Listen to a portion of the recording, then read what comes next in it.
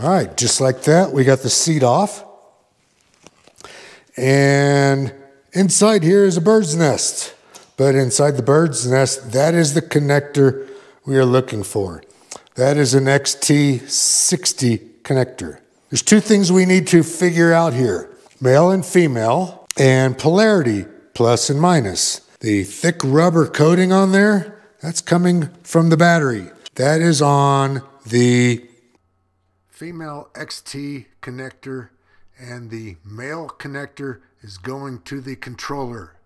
There's no need to cut this tie wrap off yet. And then the next thing we need to look at is on the XT connector, I'm gonna call it a square end and a triangle end. You see that they go together. That's important for polarity for everything. The square part is your red, which is your plus. The triangle is your minus. That's all we need to know for making up my wiring harness. This is the idea. We're going to make a splitter for this, and we're going to run new battery wiring from the back. That's all we need for now. As far as that goes, we can shove all this back together until after we make the harness and install it. And just like that, we have a wiring harness. Let me give you a close-up view. This is going to the spare battery, or should I say auxiliary battery. And then we got some heat shrink. We got some of that flexible Chinese finger trap protection, more heat shrink, and here is our splitter. So that is the end going to the existing battery that's mounted on the frame. That right there is our connector going to the controller. If you are looking for a tutorial on how to solder, this is the wrong project for you to be learning how to solder. If you already know how to solder and have a soldering gun, then yeah, you're ready for this. I will leave links to the XT connectors, cord protector, heat shrink. I just bought it at Home Cheapo. All right, man, let's go do the rest of this job. Here is my wiring harness with the built-in splitter. The design here is that's going to shove down in there. This is going to come through underneath here, and then this will come up over here and into the box. So it'll all be modular and removable. Okay, that's the female connector coming off of the battery. That is the male connector end on there. So if I got this right, this is going to plug in, the battery's going to plug into this, and that's just going to shove down into the tube as far as I can get it. So I'm going to fold that wire there. I'm going to plug this right here, which is to my controller, on like that. Ooh, this may work. And then this right here is going to find a way inside all of these other wires, come out here underneath, and that's going to get routed. Oh, look at that. Boom. Right up to the battery. Shit, man, this is going to work. Like so. Boom. And the seat will go on there now. So now, all I got to do is stick a couple tie wraps on here. That's where my wiring harness comes out. So what I'm going to do, I'm going to drill a hole right here at the bottom. I think that's it for the box modifications. So let's see if I can show you all this without bumping the camera and the tripod. So that's it. That's the inside of the box right there.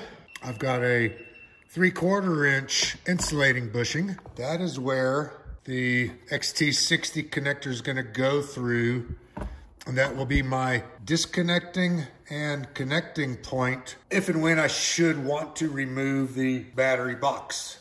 So it's totally modular. Pretty simple, pretty easy. On, off, and then take the key with you. Nobody's gonna be able to turn it on. All right, let's Let's get that wiring harness set up. We got the wire coming from the frame into our battery box. Our switch is mounted right here. This right here is the female part. It's going to plug into that right there. Lots of slack in here, so that can all go underneath that foam. And this is going to hook into the battery. So I've got slack where I can go from here to here, there to there, unlimited. And then the battery comes with, 6 inches or more of slack on it. So we got plenty of flexibility, plenty of room to do all this. And now, let's just get the foam back in here. Now, I don't have a battery yet. Do you hear me? I do not have a battery yet. Why? Because my riding season ended this week, and I'm not going to buy a battery only to sit around in a cold garage for 4 months. So in 4 months, I'll put up a video, the battery that I pick out. But any battery will fit in here. You've got a full 12 inches end to end, across this way, almost 9. You could probably call it 9. But look.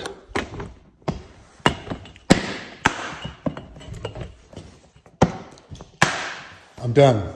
Okay, I hear you asking, so I am going to explain to you how this system is going to work. First off, ignition. That turns on and off the controller. That's off, keys off. Now you've got to choose which battery you want to run on. So if you want to run on the main battery, you push the main battery on. This needs to be off when this is on, otherwise they are hooked together in parallel. Leave this off, leave this on. You need to switch batteries, turn this off over here. That's off. Now you can turn this on, and you're running this. Whichever battery is on is being fed through the splitter in the tube, and you're going to get your voltage reading and display on your normal display. Pretty simple. The only thing is you got to make sure that you never turn this on and this on at the same time. So the best thing to do is always have both of these off until you know which battery you want to use. I would not be hot swapping batteries. By hot swapping, what I think I mean is if you need to switch batteries, stop your ride, kill the ignition, kill the battery that is on. So let's say this is on and the battery's dead and you're running out of juice. Turn this off. Now turn this on. Now turn your ignition back on. Pretty simple. And look how clean that looks. No wires, nothing showing.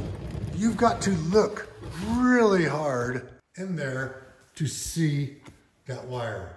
This is awesome. I'm gonna have 40 miles of range now.